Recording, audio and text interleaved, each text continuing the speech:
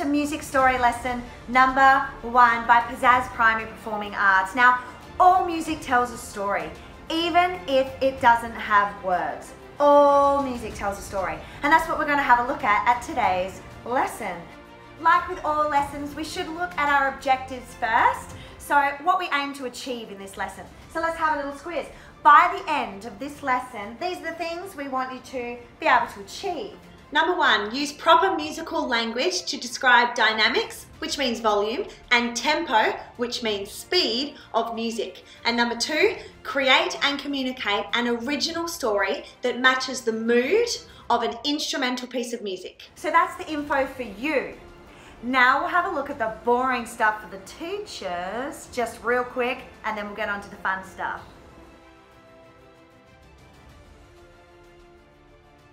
Working out what story matches the music is actually way easier than you think. All you have to do is think, okay, how does the music make me feel? And then go from there. So let's have an example. Here's some music.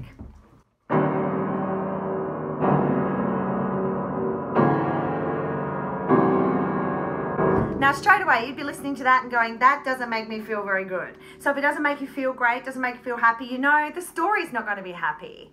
So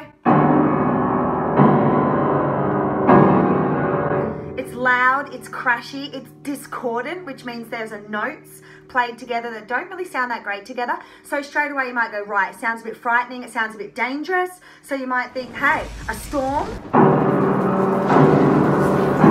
thunder crashing, or maybe it's a dinosaur crashing through a city. So I base that on thinking about how the music makes me feel. How about this?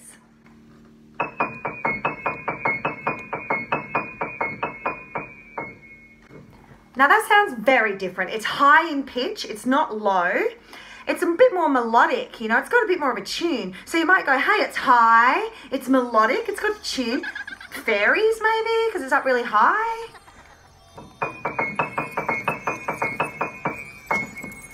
But then having another listen, I think if it was fairies are not evil, you know, they're good creatures. So you'd kind of think maybe they sound a bit happier. This sounds a little bit sinister.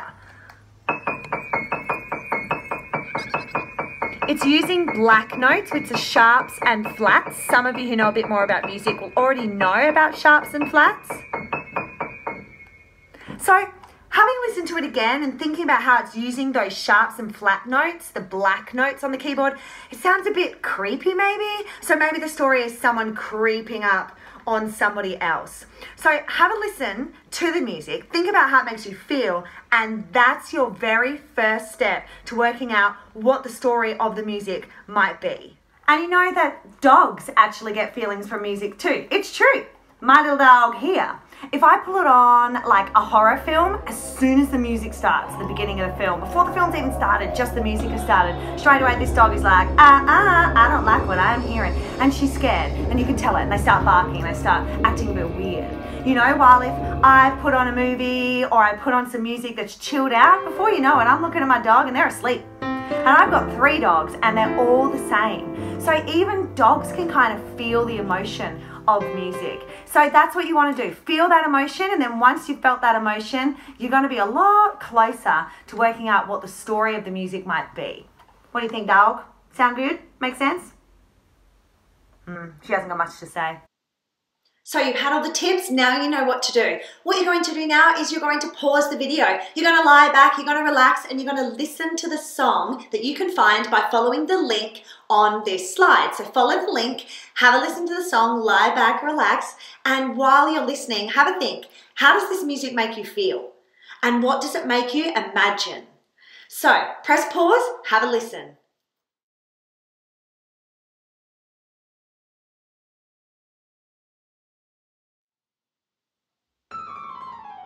Welcome back. Now, if you've had enough think time, you can move on to your elbow partner discussion and you can chat with someone near you. What did that music make you feel? What did it make you imagine? And why did it make you think or feel that?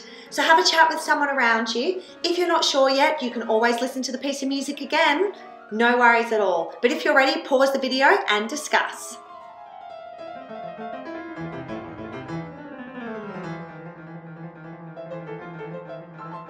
And we're back. Now your partner may have had completely different ideas to you, and that is okay. Everyone's imagination is different. Now what I'd like you to discuss is, as a whole class or with a friend, what words could you use to describe the music? I've got some examples down there for you, like sad, happy, exciting, dangerous, but you come up with your own words that you could use to describe the piece of instrumental music you just listened to. Pause the video and have a chat.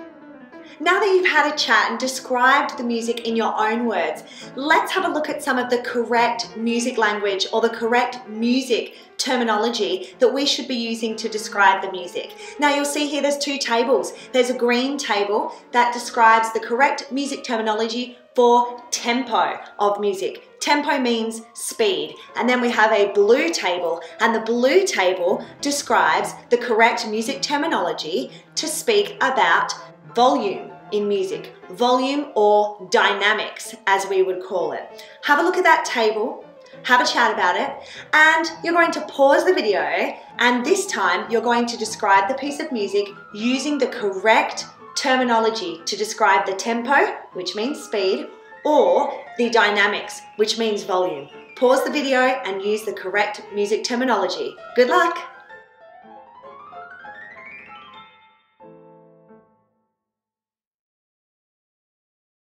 Alright guys, so you've had your think time, you've had your discussion time. Now it is time to do.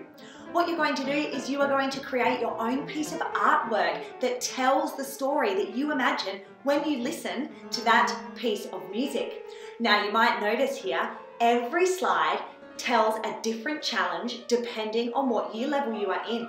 So what you're going to do is you're going to find the slide that matches your year level. You're going to press pause, read your challenge, and then complete your challenge. So your teacher will help you find the slide, or if you are at home, you can get an adult or maybe an older sibling to help you find the slide that matches your year level. Find the slide with your year level challenge and get to it. Good luck guys, have fun, and I can't wait to see what you come up with.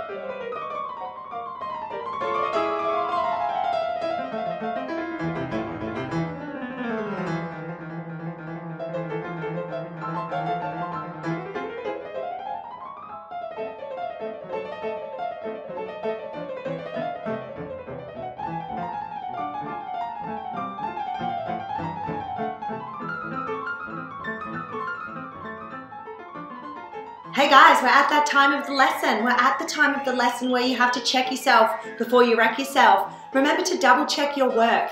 Have you used the proper music terminology? Here it is again on the screen for you so you can check.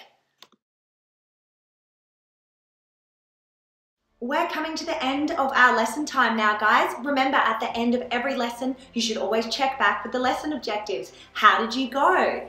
Did you use proper music language to describe the dynamics and tempo of music? And did you create and communicate an original story that matched the mood of the music that you were listening to? If so, yay! If not, keep working at it. Now before you go, I want you to check out this link. Check out how this awesome kid, Merrick Hanna, creates dances that match music and tell an amazing story. He's 12 years old, but super talented. So make sure you check out this link. Now, as an optional extension activity at home or at school, you could try to be like Merrick. You could find a song that you like and you could create your own dance that matches that song and helps to tell the story of that song. So that's an optional activity for you to do at home or at school. Well, I hope that you enjoyed Music Story Lesson number 1 by Pizzazz Performing Arts. Thanks so much for joining us. If you enjoyed this lesson, well, guess what? There's more. There are 2 more music story lessons that you could have a go at, and they listen to completely different music songs, so you can create completely different musical stories. Hope you enjoy it, guys, and I hope to see you at another lesson with Pizzazz Performing Arts for Primary School. Catch you later, guys.